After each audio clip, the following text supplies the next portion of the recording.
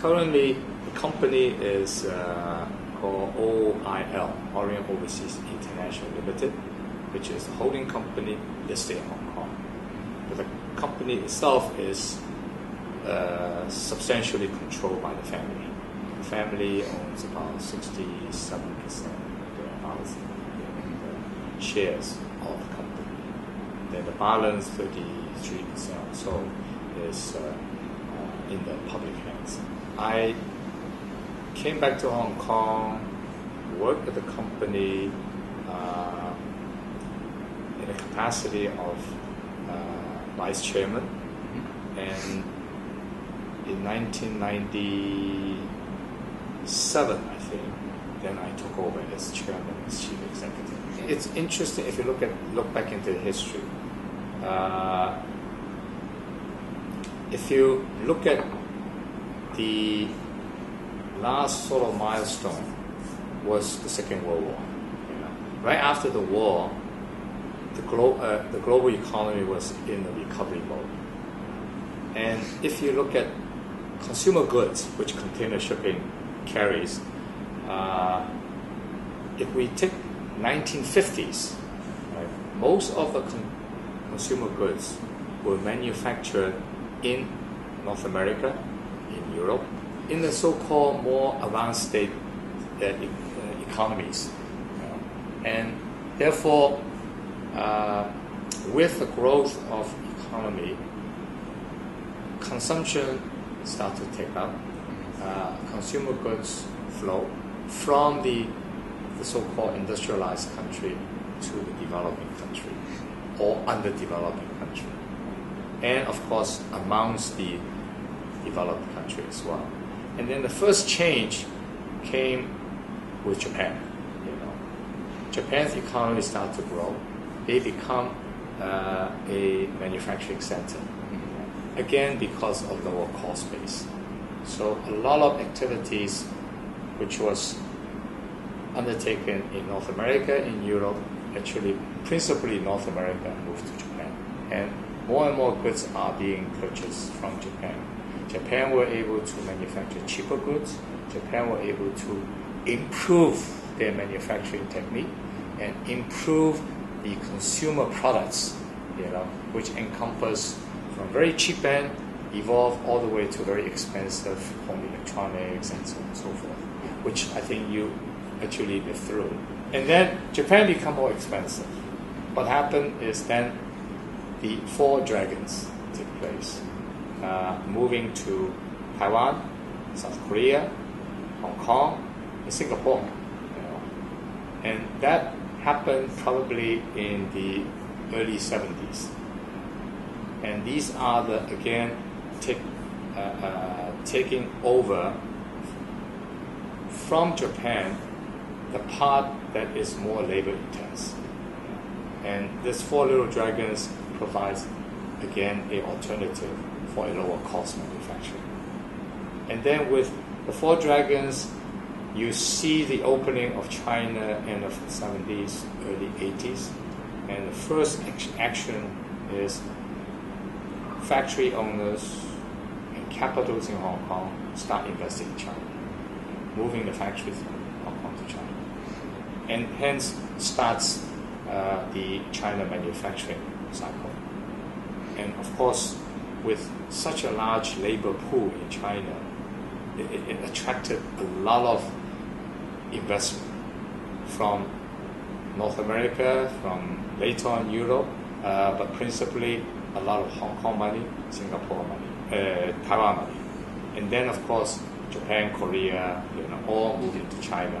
Not only because of low cost labor, but also it's a developing economy, it's consumption, the consumer market. So this is the history so far up to now. Mm-hmm. And then if you will project, you will already see some of the lower cost item is now moving away from China to Bangladesh, to Vietnam, to perhaps Burma, and so on and so forth. So generally speaking, consumer goods, you can track them from the 50s from North America to Japan to the Four Dragons to China, now to Southeast Asia, countries.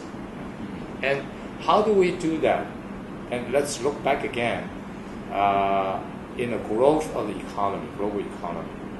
And if you look at trade, I can give you a very interesting statistic known very commonly in our industry, but not so much outside. For the longest time, our trade container volume, with goods, we were growing at about 8% average each year for 30, 40 years, all the way up to 2002, and the break comes when China joins WTO. First year, 2002. From 2002 to the year 2008, you have a higher growth. We were looking at perhaps 10, 11, 12%. So that was the history of trade growth. And how do we achieve that apart from the world economic growth? We have actually in our industry, able to provide transportation cheaper and cheaper and yet cheaper, through, first of all, the containerization. The containerization really revolutionized the handling of goods. Instead of parcel, bale, boxes being moved by hand, you consolidate into a box, and the box is moved by machineries. And then it would be transported by trucks, in the entire box unit. So that actually reduces the cost on a unit basis. And then from that point onwards, we were able to containerize not only consumer goods, but also semi-finished goods, even some raw material, and of course, during the boom year, we were actually shipping grain products in containers as well. So the competition within our industry,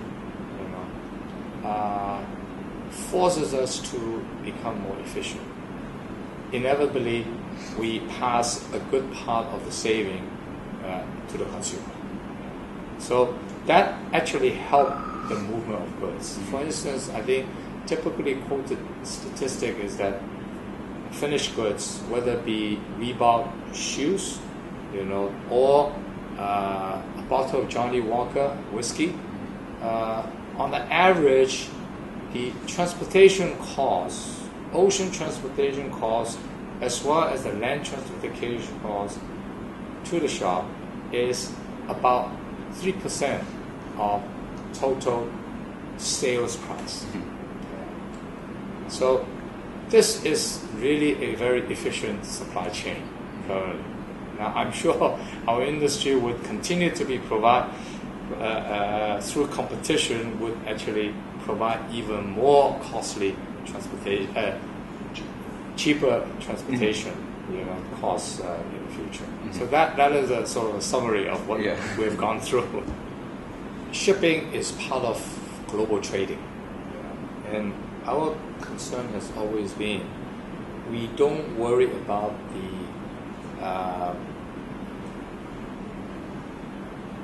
economic down cycle, because if you manage it well, they always allow you a chance to grow even more in a more sustainable fashion in the future. Because we had the structural problem, we need to deal with the structural problem. Once that is overcome, then we will see a long period of sustained growth again.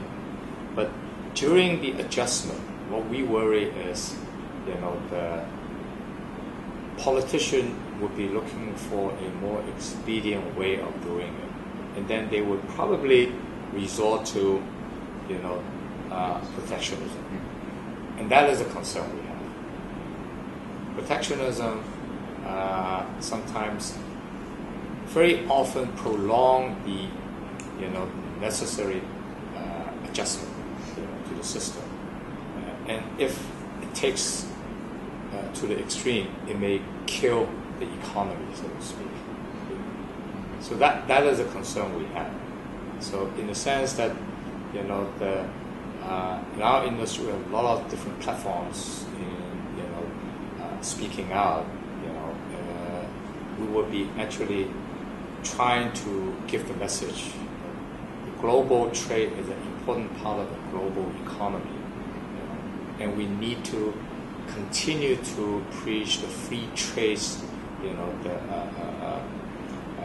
condition that we see today, and in fact we've seen the improvement over the years, under WTO structure, multilateral, and so on.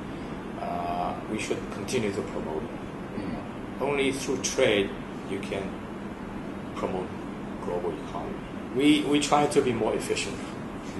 Through efficiency we can compete. Because of competition, you can then, allow trade and supply chain to work, and ultimately, the benefit will be shared between all the stakeholders. So we are facing challenging time, and yet we felt that